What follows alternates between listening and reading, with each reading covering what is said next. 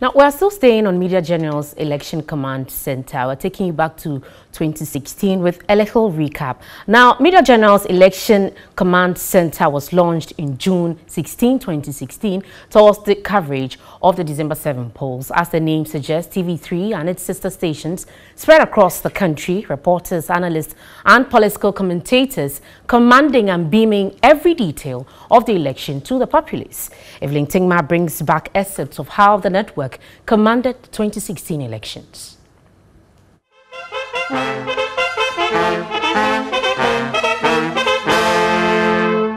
And that's the official launch there. That was the opening of Media General's Election Command Center in 2016, replacing the previously Election House tag.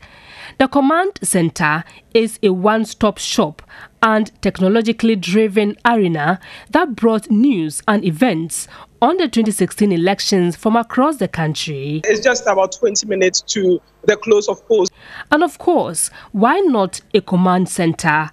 All Media General professionally trained journalists tracked the country, bringing viewers every detail. Already we've been to about 2 polling stations and there are long queues there. All the other polling stations in Canada, they've all not voted today, and that is the situation here, Martin. 437 voters out of 672 registered voters had cast their ballots.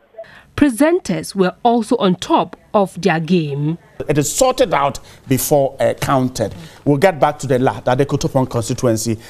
Top-notch civil society leaders, election monitors, analysts and other notables were guests. Kwame Nkrumah was a great organizer. It is a win for one party at a particular goal, and you will not go for a runoff.